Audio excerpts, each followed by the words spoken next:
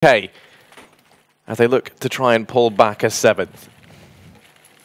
Yeah, no choice but to force into this one. They will have the AWP and expect to see Fallen go for something a little bit more aggressive in this round, and possibly with the SMGs as well. We have seen SK much more willing to take aggressive pushes once they have these SMGs in play. Fallen is actually going to be taking the peek into the connector. He has been doing this multiple times in the game.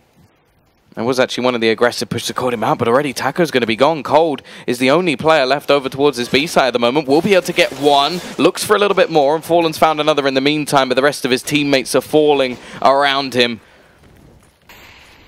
Bomb not going to be able to be planted as there is a Molotov on the site, which will give a little bit more of a chance for a rotation to come in. A long flank coming in from Fur, but this is where this man normally plays. It should be expected, and he's making quite a lot of footsteps as well. I imagine that's been heard. Yes, Skadoodle is going to go peeking over towards that monster spot. Fallen has gone on a long rotation all the way round to try and get back into heaven, and because of that, Fur is just going to have to be that little bit more patient. They do have a kit on Fallen, but realistically now, that clock has been ticking for quite a while.